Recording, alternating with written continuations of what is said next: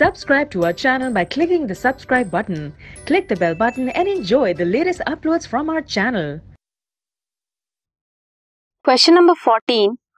Explain why xylem transport is unidirectional. Unidirectional means one directional.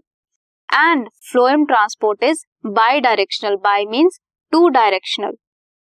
Leaves जो होती हैं वो एक्ट करती हैं as a source of food, क्योंकि वो कैरी आउट करती हैं फोटोसिंथेसिस. फोटोसिंथेसिस मींस वो अपना खाना बनाती हैं. लीव्स खाना बनाती हैं फॉर प्लांट.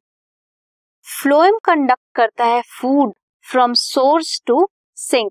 सोर्स क्या हुआ, जहां पे फूड बन रहा है, means leaves, to the sink. Sink means बाकी प्लांट्स के पार्ट में. वहां पे फूड स्टोर करके रखता है plant. But during spring season ये प्रोसेस उल्टा हो जाता है. सिंक से जो है वो फूड ट्रांसफर होता है to the growing buds of the plant, जहां पे न्यू बड्स ग्रो कर रहे हैं, मींस लीव्स के पार्ट्स की तरफ वो जाता है.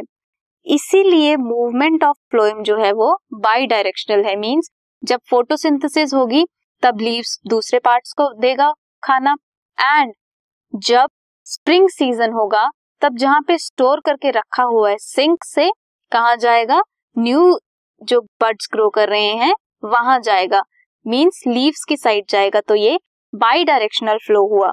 अपवर्ड और डाउनवर्ड फ्लो दोनों हुए. लीव्स से सिंक में मींस नीचे की तरफ, एंड सिंक से लीव्स की तरफ. ट्रांसपोर्ट होता है वाटर का इन xylem only from roots to leaves, इसीलिए ये यूनिडायरेक्शनल फ्लो है.